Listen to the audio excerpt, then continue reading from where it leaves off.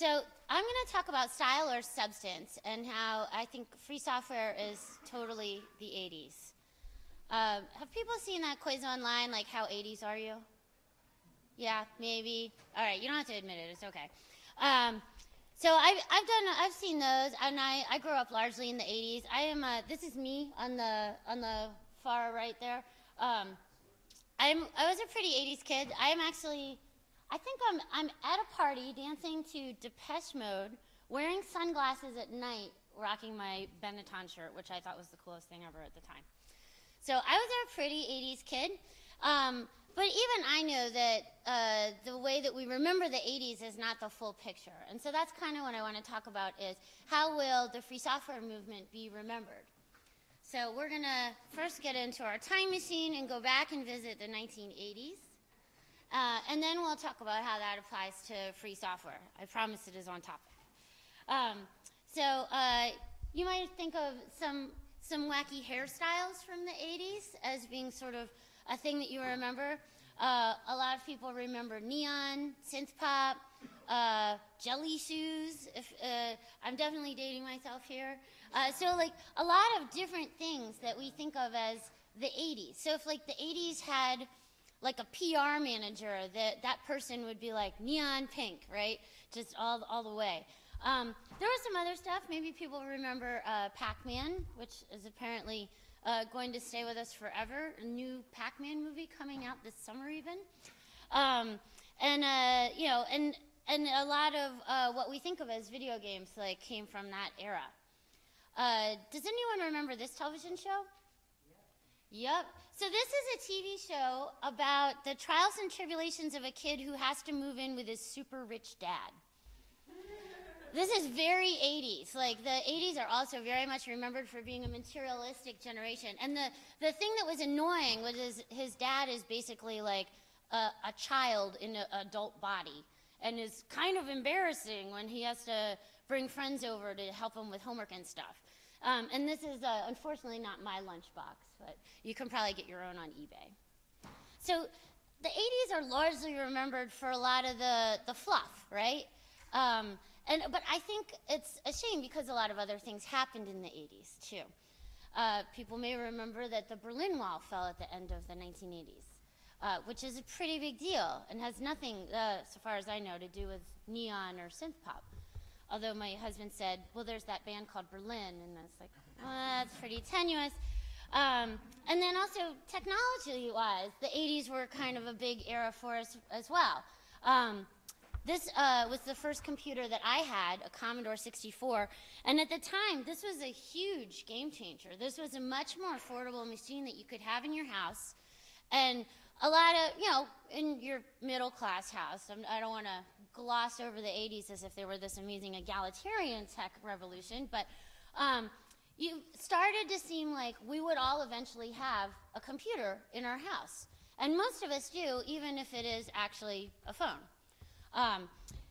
This one is, you can see, because of the handle on that one on this side, this is labeled as a portable computer. I just thought that was too good to share. But some of the other things you may remember, War Games also came out in the 80s. War Games is a 32-year-old movie now. What's? What? Well, anyway. But so War Games, we saw Matthew Broderick using a modem. And so it's kind of this really early idea that not only would we use the computers to do what we wanted them to, but that we would be able to use them to communicate with each other. And hopefully we would not all use them to hack into the government and launch missiles, but, for something a little maybe not as fun but more safe.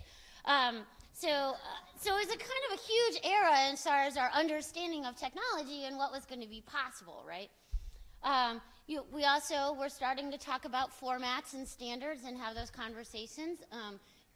On the video format, I think we can consider the 80s a loss. Beta was supposed to be better. Hypertext was being created. This is the dawn of the internet, right?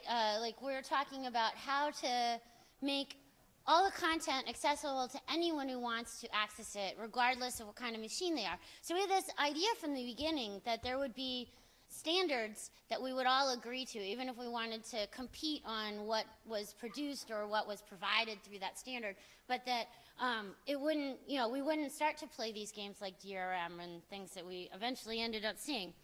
And then, of course, I know you guys were waiting for me to say the GNU project started work in 1983.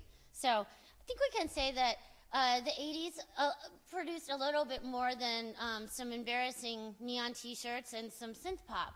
So, but unfortunately, we kind of always remember just the fluff, and I would like to make sure that we remember the important things. So what were we thinking in the 1980s? Sometimes I get asked that, usually when someone's seen like my class picture from 10th grade or something.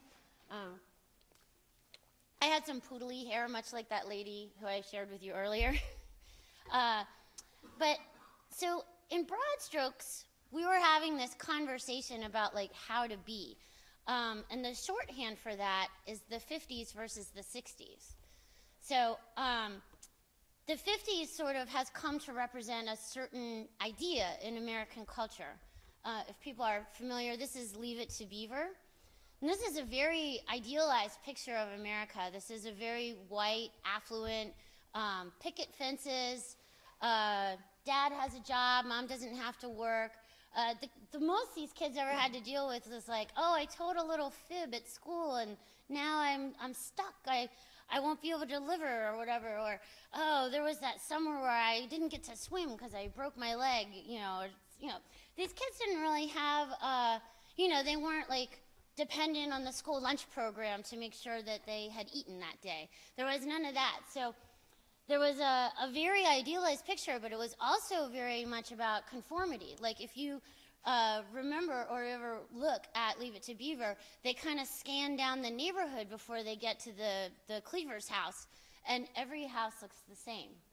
And every family they encounter, with a couple of, like, some kids have bigger ears than others and things like that, but, and the girls have different color hair, but everyone looks really similar. They're wearing the same clothes, like they have similar jobs, like all the moms stay home. So it's this, like if we all conform and do it the way we're supposed to be, then we'll be rewarded with this white picket fence. And so, unsurprisingly, the people who, the dad of the family of a white middle-class American suburb is the person most invested in this idea. It's good to be the king, right? So we're having this conversation during the 80s that keeps playing out of like, and I'm using that as a shorthand, versus the 60s, which is the total other end of the spectrum. That's like the do-your-own-thing generation, and people are doing drugs and maybe forgetting to put clothes on, and like all kinds of stuff is happening. And this was really scary to people who thought, like, the 50s, we figured it out. This is how to live. And then their kids, like, up and got into buses like this and did all kinds of weird stuff. And they're like, what?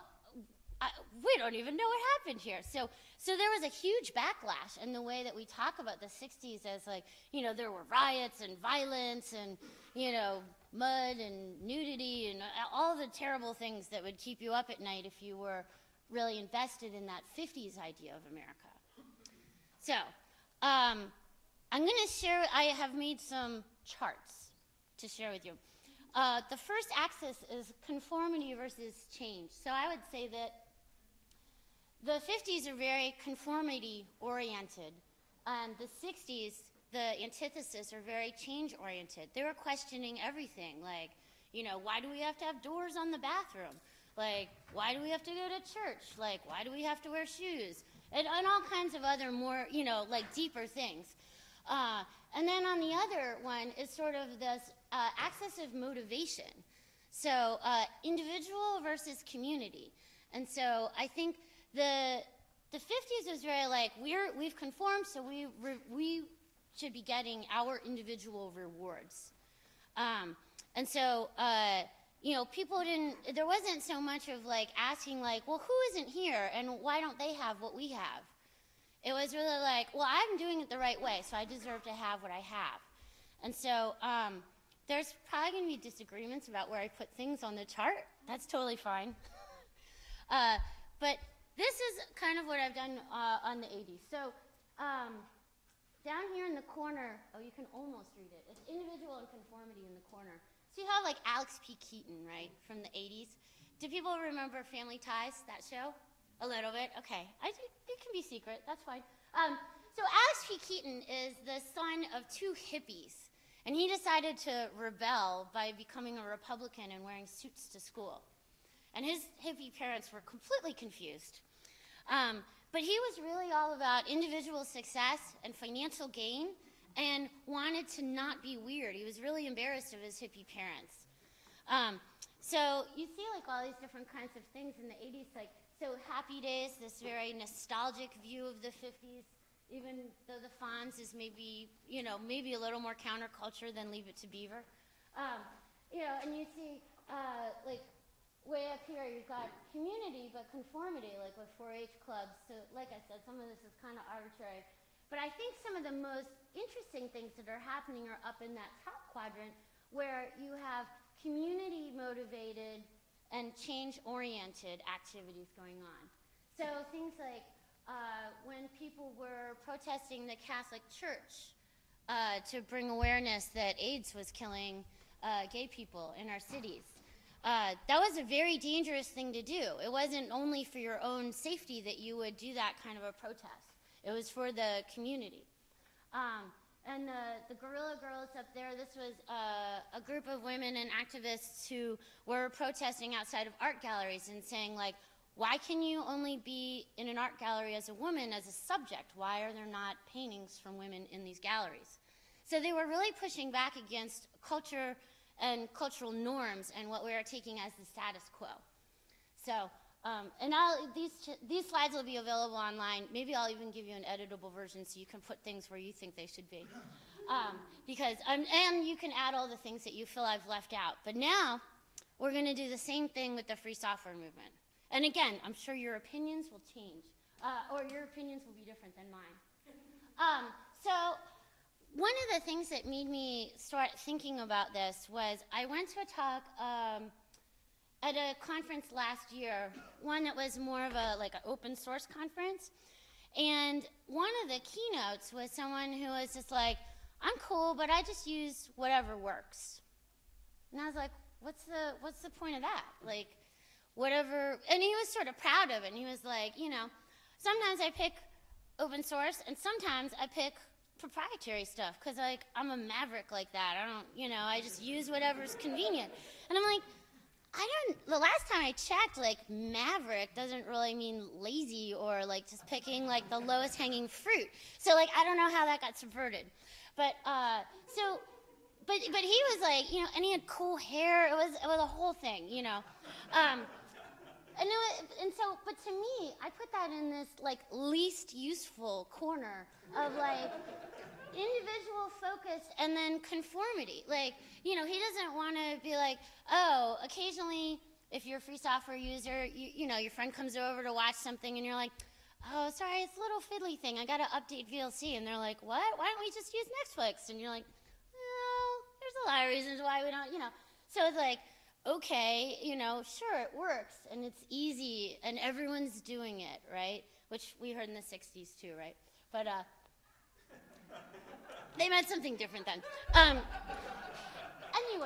so I kind of tried to align things in the free software movement on this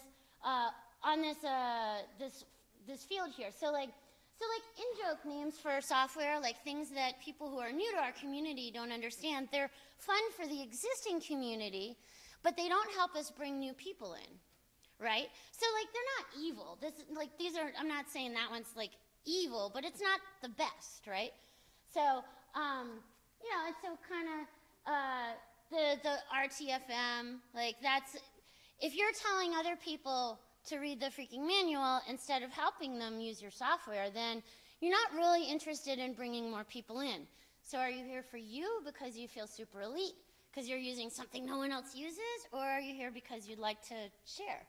And I would argue that the most interesting things are happening when you're more community-oriented and really embrace the sharing and not just the personal identity of being, a person that uses software that no one else knows how to use. So, there's tons and tons of abandoned single developer projects. I know about that typo, but it's like, how useful are those? I mean, maybe they're a means to an end, so that that person might eventually contribute on something else that's more interesting and more community focused because they got some practice. But you know, lots of abandoned, undocumented stuff on like GitHub or something is not really going to drive us towards change. And then you can see, like, kind of at the bottom there, we've had some amazing individuals within the free software movement that have brought us a long way, but if they don't get out of the way, then they eventually kind of get down to this place where they're not as community focused as they could be. Sometimes the best thing about being a leader is getting out of the way to let other people to rise and swell the ranks and join you in your crusade for free software. So, and then you can see which projects I like the best because I put them up there. Again, you'll probably put your own up there. But I think there's some really great folks doing a lot of work to figure out how we can do things differently. Like, how can we make software available to people who haven't had it before, you know, haven't had that availability before? How can we fix problems that aren't being fixed by proprietary software? How can we change the game? Like, I don't know if folks saw Ashish talk about Sandstorm earlier.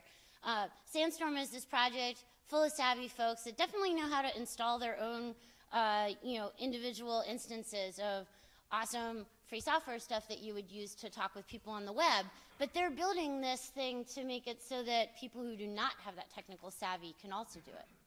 So it's not for them, because they already, you know, they couldn't build it if they didn't know how to do their own installations, right? So I think that that's where the most awesome stuff is happening in free software. So, and again, I will give you your own editable version. You can put things where you want them on your own. But media and culture, of course, change over time. I'm going to draw a couple more parallels between the 80s and what we have happening today. So, media in the 80s, more than just the TV shows, of course. Although TV was big, like before the internet, like there was a lot of, that was a huge part of the conversation. We had a massive deregulation of television station ownership in the 80s, where there used to be this idea that you could only own a certain number of news outlets, radio, TV, and newspapers in a certain market, because they didn't want one person or one entity or even maybe one type of entity controlling the conversation. Once that was deregulated, you see, this is in the US, minority ownership fell drastically. So the rest of the television stations are wealthy white men. So you see, this is why you almost never see Asian Americans on TV, right? Because when you look at it, it's no one's saying like, oh, I own a TV station, where's the show about me? If you're a white man that owns a TV station, then you're like, oh, good, I'm covered.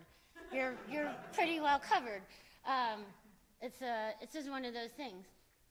And so when we see consolidation, you know, setting aside the mechanism by which that happens, but whenever we see consolidation of ownership in media, we see less diversity of outlooks, less diversity of types of people that are participating and making decisions. The 80s responded to this often with a lot of culture jamming, and there's some great stuff like Adbusters, and one of the things that was really popular in the 80s was people would, and I couldn't find a good picture of this, so I'm sorry, but people would do graffiti on billboards, things like, you know, like there would be one, you know, where it's like, oh, if this, there's a famous one where it's a picture of a car, and the lettering from the actual advertisement says, if this car was a lady, you'd pinch her butt, or something like that. And someone scribbled that out and wrote, like, if this lady was a car, she'd run you down. So, like, kind of just changing flipping the script and changing the conversation. And some of them were a little bit more, like, whimsical. I don't know if anyone read the Illuminati trilogy. It was, like, all about this conspiracy theory stuff. A couple, okay.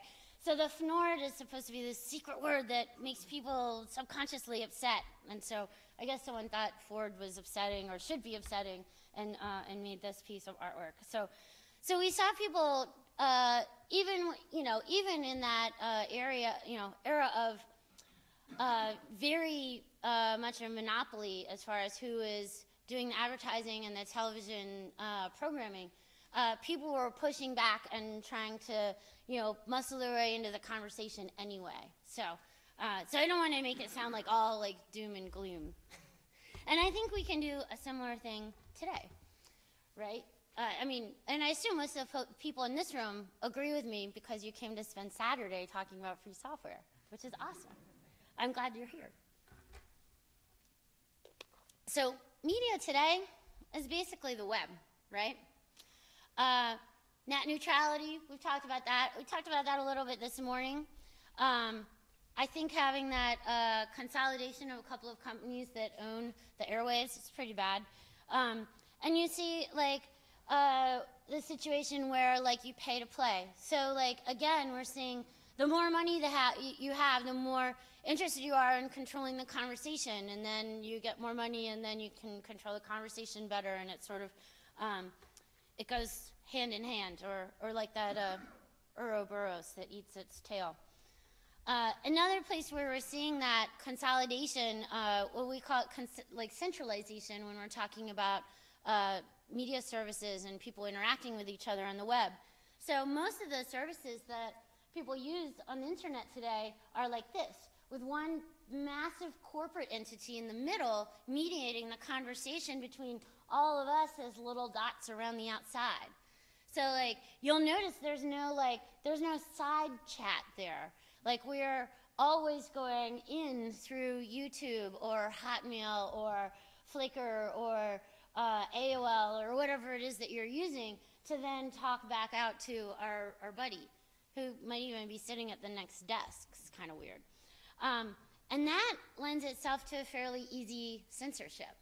If you're not, if you have an intermediary, that intermediary can always just like, oh, Hal's not here right now, like, gone. And that is a very different web than, it's not even like a web. It's like we're a little crust on top of a giant corporate entity. And that's a much more vulnerable place to be than an interconnected web where we talk to each other directly. So these are images from Media Goblin, which is a decentralized media hosting project I work on. So, and there are other folks working on making a better, more decentralized web as well. The other thing that I've also noticed is that free software is constantly under attack. I told you guys about the talk that I went to earlier this year. It was like, whatever works, as like a mantra or a rallying cry of meh. But I actually sent the organizers of that conference like a long note, like, I was really disappointed in your keynote. And I'm sure they were like, oh, the free software lady sent us a note, but that's okay. I've been called worse. So I don't entirely know what to make of that. This is something that I saw one year at OSCON. Does anyone want to guess what company I saw this from? Microsoft. Yeah. Which is really interesting, like, make web, not war. Because this is from a company that has sued free software developers. This is from a company that has frequently threatened to sue free software developers if they don't pay them royalties. They sue folks for patent infringement. They're funding a patent troll, a patent troll with 3 offices around the world. So Microsoft, once they gobbled up Nokia, they had about 2,000 telecom patents that they offloaded for very cheap to an entity called Conversant that has an office in West Texas, Luxembourg, which I'm told is like the Delaware of Europe. Yeah, and Ottawa. I still haven't been to Ottawa, so I don't know what's going on up there. So this is a company that is making war on us all the time. That is like, why are you getting so upset? Like, we're basically being gaslighted here. Like, stop being so defensive. Like, we brought candy to the conference, and like we made these signs that said everyone should be nice, but on the back end we're suing you, like, and we're threatening you, and we're spreading lies about your software.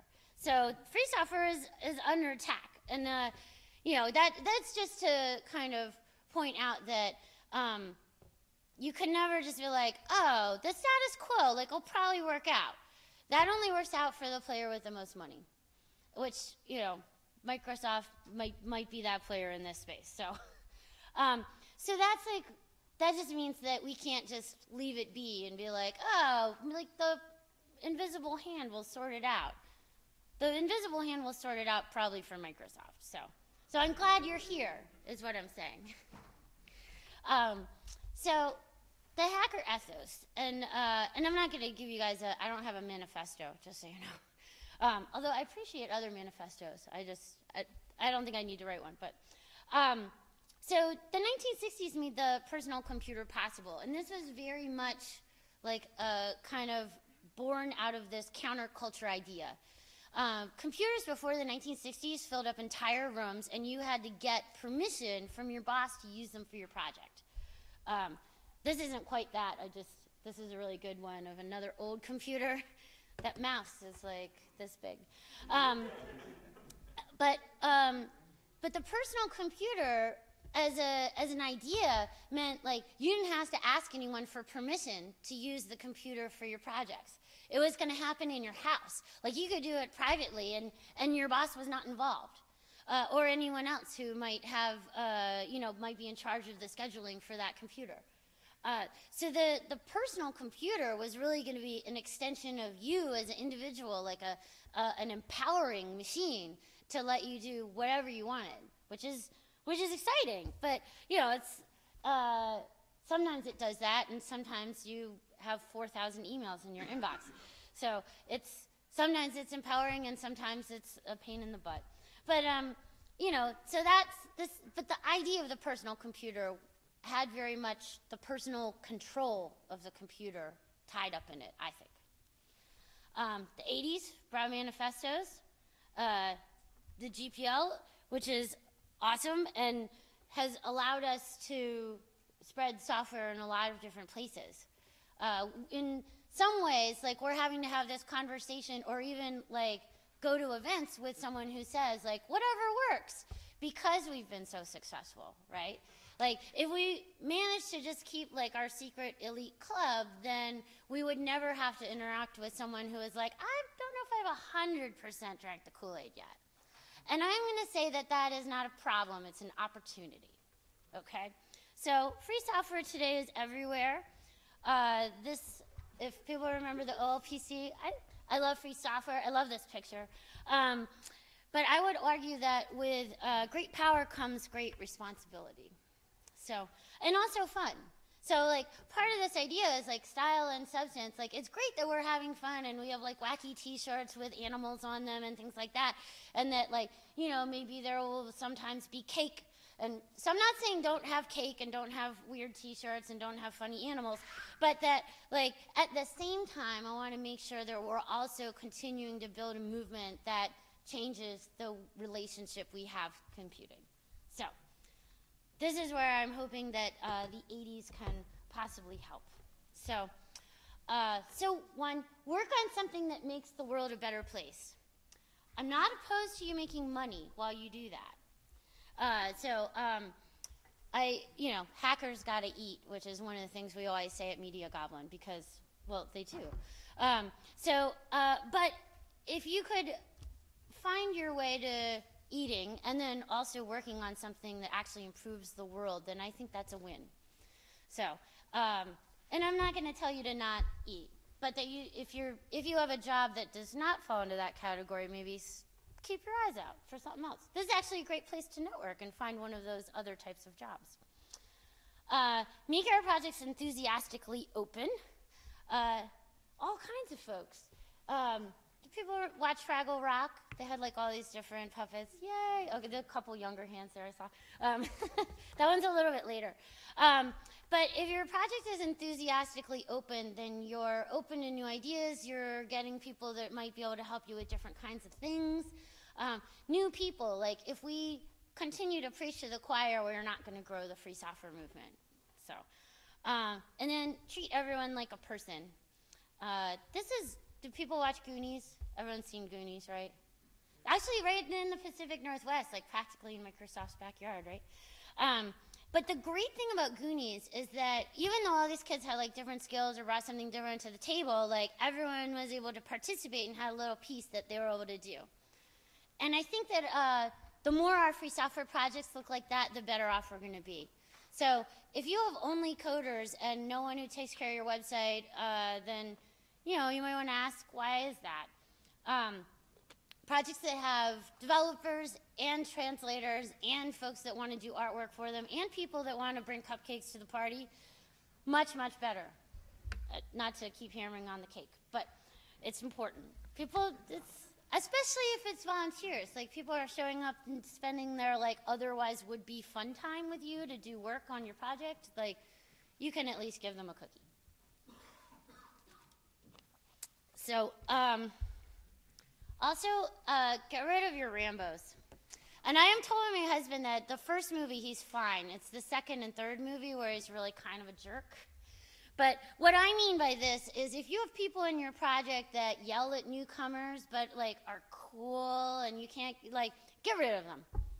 They're just not going to help you in the long run. Or try and help them become less Rambo-like if you can on the back end. But sometimes once you get here, it's kind of hard to back down. But I mean, if you've got this literally happening and you're, but if you have someone that thinks like death threats in IRC are funny, like, get rid of that person. They're not going to help you grow your project. They're not going to be fun to have in your project. Eventually, they're going to chase away everyone who is not like them in your project, and it'll be you and 10 Rambos. So even if you have to backload the motivation there with a little bit of selfishness to get rid of that Rambo when he pops up, like, do it. And I think that is like really important. I could probably give a whole talk on how toxic environments are not a good idea. But if you have someone like that, you either have to de-escalate them or get them out. And then finally, embrace new ideas and new ways of doing things, new ways of thinking of things. I think that to get more people to use free software, we're going to have to do a little bit better than we made a clone of this proprietary thing that looks exactly like the proprietary version but doesn't work quite as well because we didn't get the anti-aliasing font patent thing sorted out or whatever. So, there's nothing that's, less exciting than, oh, it's this whole thing, we all built it together, and it's just like what you're used to, but a little crummier. It's, right? Because I do feel like sometimes when you're like, hey, oh, what are you running? Like, oh, yeah, it's, and they're like, and you can tell, there's almost the little thought bubble, it's kind of like Windows, but crummier. And I'm like, no, it's not. There's so much more. But, so let's keep trying to build some of those things. I think that looking at different ways of organizing stuff, we'll write our own games. We don't have to re-implement ones that have already been done. That is what is going to get people excited. Like, what do you guys got over there? I mean, that is what is going to get people excited to come over and check out free software. So I might have spoken fast because of the coffee. But if you enjoyed some of these topics, what the Dormouse said is more on the computer history if you want to read about the 60s and how that influenced personal computing. That book is great. It's one of my favorites. Back to Our Future is about the idea of the 50s and the 60s ethos and that argument, conversation, whatever, reverberating through American culture to this day. Super interesting. If you want more pictures of giant mice and room-sized monitors, then the Engelbart Institute is for you. And the Computer History Museum, also full of old computers, which is super fun. And so I have picture credits, of course, and I would be willing to take your questions. Thanks.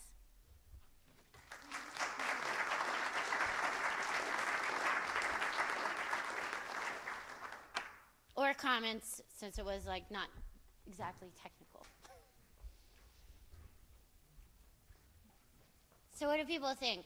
Rambo's ready to kick them out? Hello. So I got a question, Deb. Oh, yeah. So what do you do if your project is led by Rambo? Oh. What do you do if your project is led by a Rambo? Well, and there are a couple famous examples of this, but we're being recorded, and I have no desire to be doxxed today. So, some communities have tried talking to that person, and I would argue that eventually you might want to consider forking. I mean, just that, for smaller projects, that's more doable than larger projects. But yeah, it's the earlier you can kind of nip that, the better. But if your benevolent dictator for life is one of those, then I think you have to slowly start taking away the toys that they're not using and making the community around them sort of autonomous and separate. If you can't, if you really feel like you've tried every other thing. And I know that's much easier said than done. So, this is to be inspirational. You'll have to figure out exactly the nuts and bolts on your own Rambo, but I would talk about it offline. Please don't mention anyone's name in the next 2 minutes here. Other questions or comments, or if someone's like, I know what to do with Rambos, I would love to hear it. Anyone? Okay. Yeah? Just real quick, there was another talk earlier at a different, I think it was a Boston talk called "Assholes Are Ruining Your Project." Is a good one on that topic. Yeah, that's actually so Donnie Burkholz gave that talk. That was the one I was alluding to. But yeah, how assholes are killing your project. And sorry if that word is a bleep. But yeah, and there's actually a whole book about it that I think uses the word jerks. But it's there's science and numbers behind it. Like you can track over time, like one annoying person on the mailing list being a jerk, and then like unresolved, like all of a sudden you have 2 and then 3 and then 4, and then like the ratio of jerks to not jerks like just steadily goes that way. Because what happens is it's kind of it's like how ants communicate or something, you can't even put your finger on it, but it's like by allowing one jerk to continue unchecked, like some sort of Aquaman sense goes out to other jerks where they're like, oh, hey guys, I found a place where we can act like jerks. And then they're all in there. They're in your channel. They're on your mailing list. They're like, oh, yeah, hey, it's great to see you since after we got kicked out of that other project and now we found another place to be jerks together or something. So at least that's what I imagine is going on. But it is basically like you've hidden, if you let it go, you've hung up a sign saying like, jerks welcome. And you don't want to do that. So and I know people are conflict averse, and you really, I did another talk where we discussed like how you might say that conversation, because I had been listening to some other people talking about and I actually don't remember the name of the person, like, oh, we should really talk about so-and-so, and they had all these like weird, like, well, maybe we can tell them we're all going to move to different IRC channel, and then we'll have our real conversation somewhere else. I'm like, he's going to figure that out. That's dumb. Like, you can't, like, this is weird. Like, so I would say to address it head on, and without, like, no, without the name calling. We're calling, like this abstract person a jerk. I wouldn't call an actual person a jerk in person. But, to say to someone, so when you do like X, Y, and Z behavior, it has this effect on the project. And they may not know that. And if they do, and they're like, oh, sweet, like there's tears, great, then you absolutely have to get rid of that person. But if they're like, oh, I thought we were all here to kind of just like, hang out and be jerks with each other, and it's like, no. And they're like, oh, all right, maybe I should go somewhere else. Like, it could go like that. But honesty, I think, is going to be your best approach. Yeah. One of your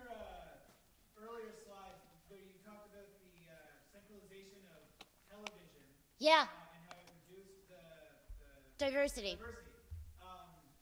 There was only the after stats in the slide. I assumed the before stats were A little bit different, yeah.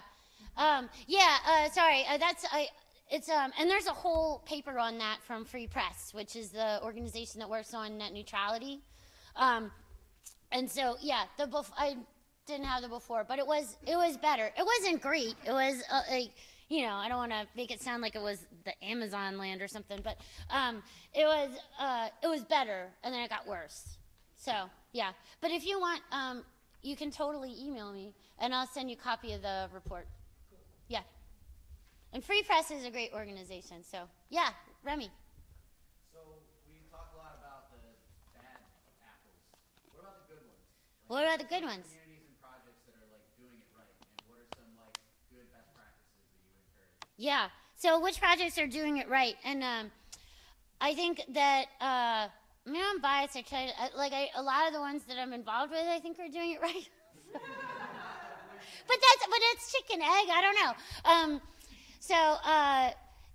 So Open Hatch helps projects figure out how to navigate that. I happen to be on their boards. I think they do a good job on that. The GNOME Outreach Program for Women, which is now called Outreachy, does a great job of figuring out how to get people who have not previously been involved in free software and make sure those on-ramps are illuminated and easy for newcomers to find. People are starting to have more conversations about like how do we make our documentation people feel like they're really part of the team, and so I think there's starting to be a lot better awareness, especially if you see a project that has listed that they aren't only looking for coders, but mention that they are looking for web people, they're looking for artists, they're looking for translators, they're looking for outreach people. Then you know that they understand they need the whole package. And so I would say that that's kind of a benchmark of what to look for, is that they understand that there's code and there's a whole bunch of other things that go with it to get that all the way across the finish line to being a project that non-coders would want to use. So, yeah, back in the corner. Yeah, you mentioned about getting rid of Rambos. Rambo-like people. Yeah. Or sometimes you also mentioned the open source hipster person. That's how I see my head. Sometimes they're not necessarily trying to be that way on purpose. Yeah. Realize it. So how do you maybe they're just trying to engage in their own really horrible way.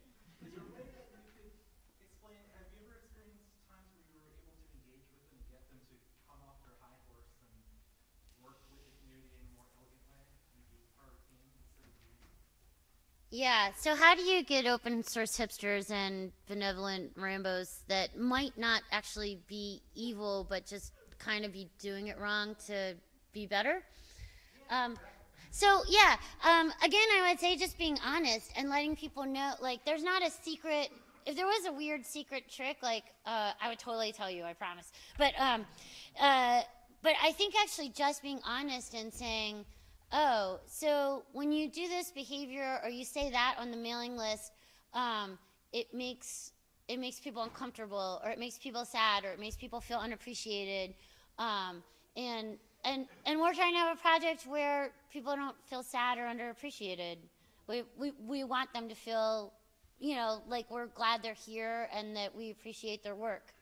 So, and so sometimes it's that. I guess I had a conversation with someone recently who used a word that is maybe less immediately offensive in Europe, but is weird over here. And, so there was a little bit of back channel, and it's like, well, and so there was some back and forth, and I was like, so, that kind of, it makes you seem like a sexist, I assume, because you're here and you're friends with some of the other people that I know are pretty decent judges of character. That's not you. And he said, oh, yeah.